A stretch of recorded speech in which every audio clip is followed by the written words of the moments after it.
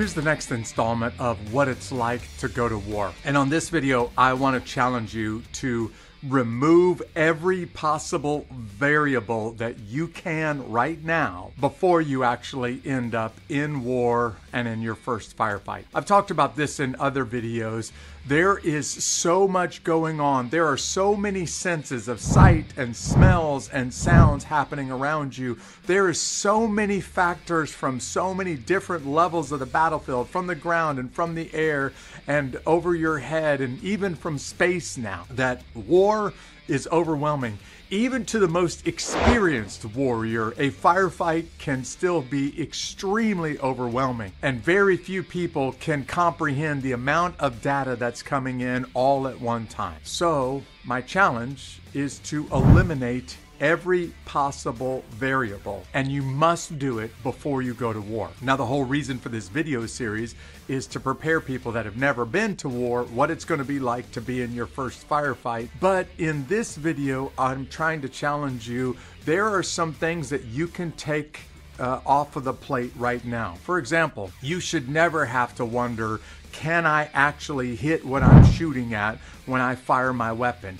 You should have this absolutely locked in training long before you ever get to a combat theater, let alone get into your first combat action. Meaning marksmanship is one of those things that you must take off of one of those variables that you must take off of the plate before you ever get over there. The last thing any human being wants to wonder is, if I pull the trigger, will I actually hit what I'm aiming at? So leaders, warriors, you can't go too far in preparing yourself to be able to fire your individual weapon and to be able to hit what you're aiming at. But another is your fitness level. And I mentioned this in other videos, but war creates chaos and confusion.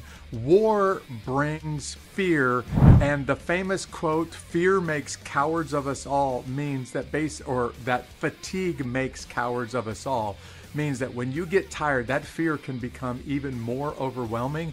So physically being ready for the next fight, and that may be on the side of a mountain in Afghanistan at 14,000 feet in the bitter cold and in the snow up to your waist. It may be in the jungles of Central America or South America. It may be thousands of kilometers into the desert in Africa or in Asia. No one can predict where your next battle might be, but what you can do today to get ready for that battle is to make sure in any environment, in any circumstance, make sure that you are physically ready. You are trained and fit enough to be able to fight the enemy no matter where they're located, no matter how difficult the circumstances. And then there's some very basic skills of a warrior that everybody needs to know, like some basic first aid, some basic communication, some basic maneuver skills. I'm just simply saying, listen, while you're in training, remove every possible variable that you can, so you don't even have to think about those variables when the bullets start flying, because there is so many other factors going on that you don't have the brain space. I don't have the brain space. Nobody has the brain space to focus on the little simple variables, as well as all of the variables that the enemy or the situation is throwing at you. So today, in training, long before you ever get into a combat theater and long before you ever get into a firefight, remove every possible variable that you can by training so well that you don't even have to think about it. This is not just what it's like to go to war, but this is a little bit of preparatory advice for you long before you ever find yourself there. Thanks for watching. God bless.